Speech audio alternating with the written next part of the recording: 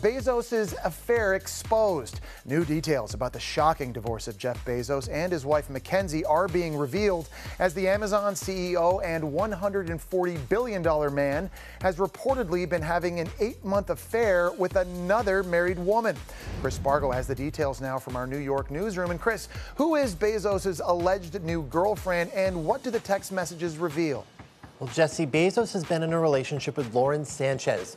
The National Enquirer broke the story after following the couple for 8 months and was even able to obtain those steamy sex that were sent by the richest man in the world to his new paramour.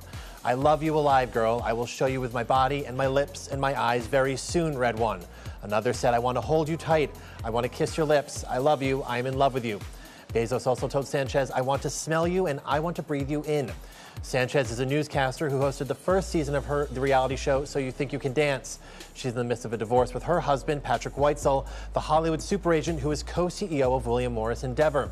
Bezos and Sanchez were seen together on Sunday at the Golden Globe Awards, where the Amazon founder was still wearing his wedding ring.